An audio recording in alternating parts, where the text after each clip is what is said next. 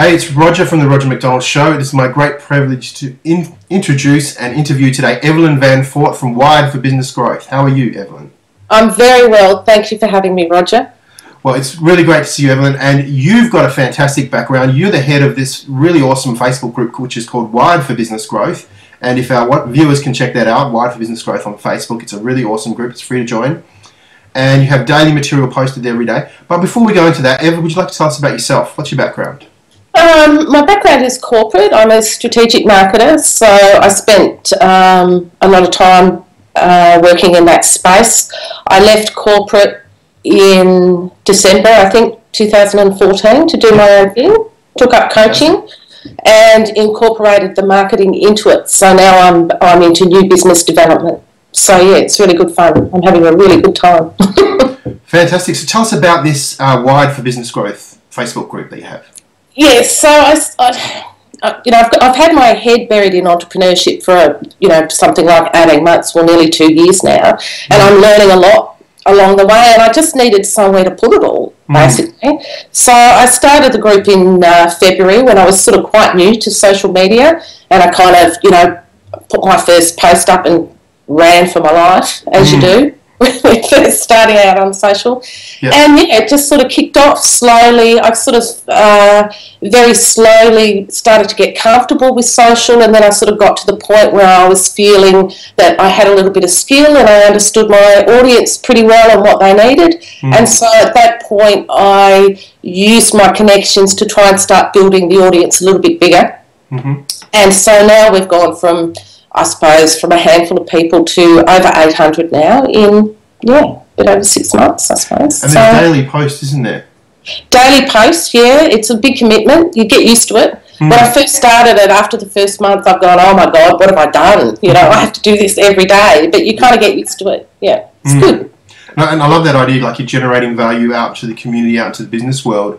And that's just an awesome thing because it engages that reciprocity where the value comes back and people see that you know what you're doing, you're an expert.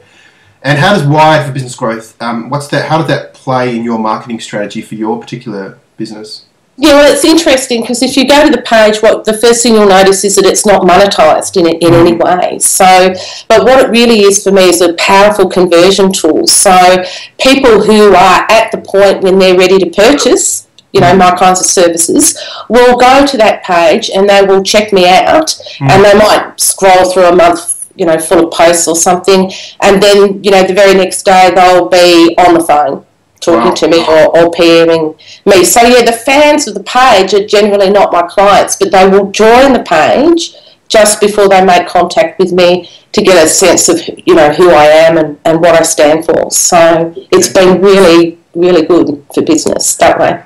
And you were just in our chatting earlier on, you told me one of your pet peeves for coaches who post on social media, and I thought you were spot on. You're absolutely spot on. So would you like to share that with our audience today? Yeah, it's you scroll through your news feed every day, and I see a lot of posts from coaches that really make their prospects work pretty hard. And they tend to engage them in the same way that they engage each other, like fellow coaches. So they really challenge them hard. So an example of that might be a coach will put a post up saying, I overcame this particular challenge today. Yeah. And then they'll say something like, and how are you going to stretch yourself today? And you can imagine the prospect. They've got no experience with coaching, they have no coaching tools, they have no intention of stretching themselves today because they actually don't know how, so they just back right off, And what it actually does is it makes them feel like they're not good enough because they're not capable of stretching themselves today or meeting that challenge today. So I think has the opposite effect, doesn't it? Yeah, it's yeah, so they're not, they're just not engaging very well. So, just give value, solve the problem, talk about your own challenges, but, don't make them do stuff that they're not ready to do. Yeah. There's a lot of people that ask questions, and I think that's probably a really basic form of engagement for people, I think when you ask people questions, it's not always easy to add value. You're not always adding value that way. You're not solving the problem by asking questions. You need to give. You need to solve the problem. Give them the tools. So the person with their own map, they can sort of take what they need from what you've posted and sort of find some common ground there. But if you sort of ask them questions like you would in a coaching session or even at school, a teacher would ask their students, that people sort of go, whoa, I can't do this. I just came on social media just to try and have some fun, and here I am being asked questions that determine my destiny. It doesn't connect, does it? It's not connecting, and I see a lot of that. So, and I think what it does, one of the things that it does is it makes coaching seem like a really kind of blunt instrument, for solving your confidence issues. Yes. That people, you get a coach and they're going to come in with a whip and start. I know. They're just not ready for that. So, thank you, Roger, for letting me get that out of my system. Because I think coaches, in their early days, they tend to kind of model someone who they think is pretty cool. And if that person's really direct and gets the whip out, then they try and model them. But if it's not who they are, it comes across, it just really crashes and burns. And, So tell us about the days. We've got a bit of time. So Wired for Business Growth, what are your particular offers on every day? What happens every day of the week? Or what do you do? So Monday's all about business planning and strategy, and that's the real tough one to get people engaged with, but it's so important when starting your own business to get structure around all those ideas and all that thinking. So that's Mondays, and then Tuesdays is all about mindset, which we all know is, a big part of the journey.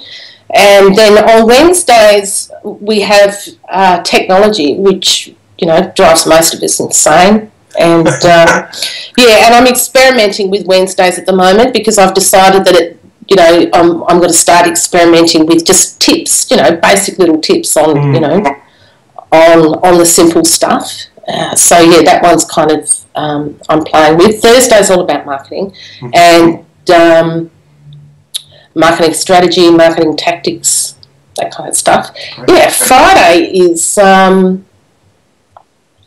is leadership, which is big. I'm big on leadership, so leading yourself. So that one gets a fair bit of traffic as well. Saturdays is the opportunity for people to promote their own business. So that's when they can talk all about themselves. Yes. And then and then Sundays a pretty free day. Really, it's kind of about trying to understand that we're all here living in a big wide world, and everything that's happening around us impacts our business and impacts our clients as well. So it's just trying to get a handle on all the change that's going on out there at the moment, and how that affects us and how that affects our clients. Yeah.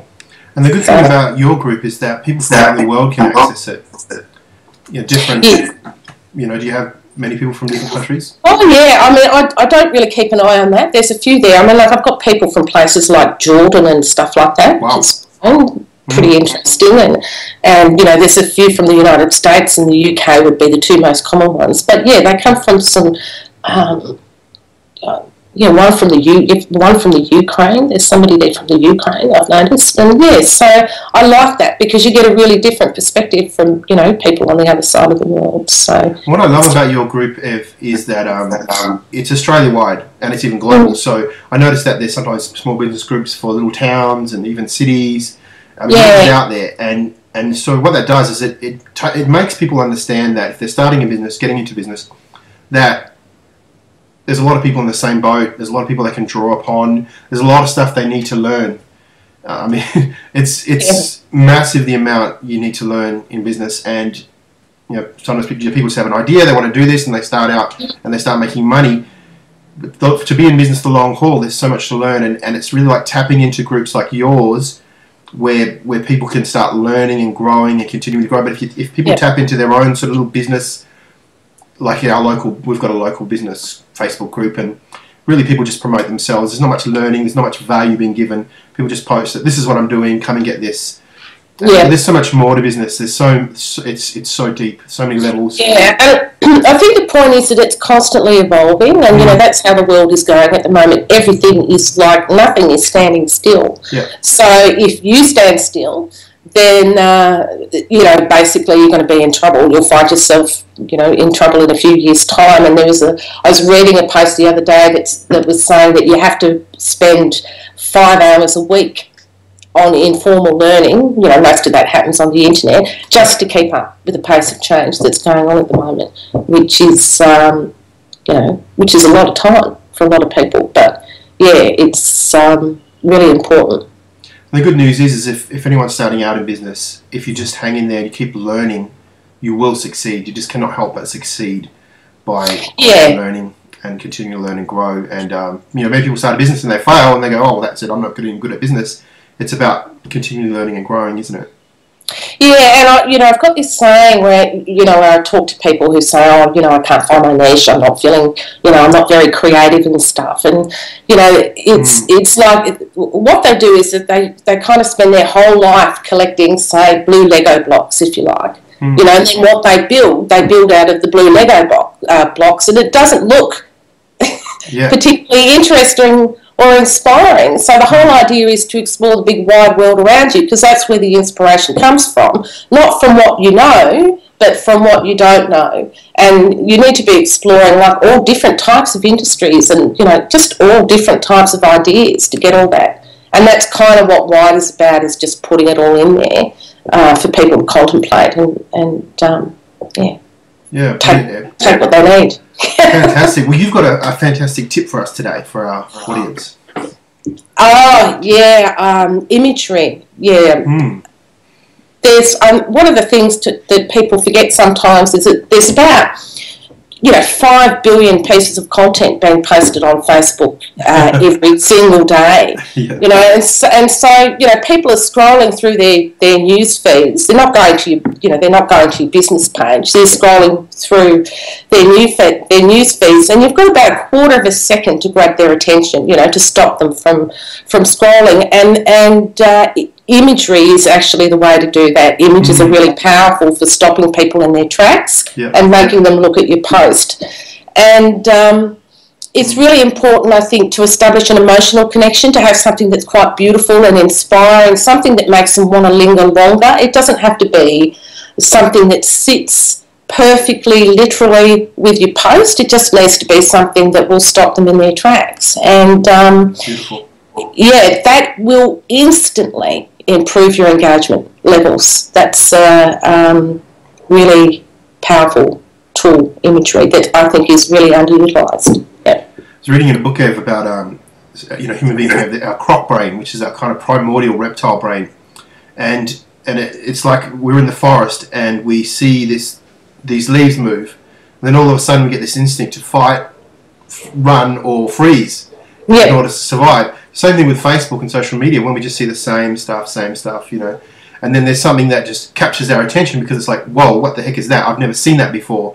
It activates their reptile brain, and people for a second are captured, and then that's what having a beautiful picture or something. It's just people tend to switch off to the amount of stimuli coming, so it's really got to be something unique. That's it. That's how you do it. That's how you capture their attention. What's been one of your more successful ones that you've thought someone's posted and you've gone, wow, that's pretty awesome?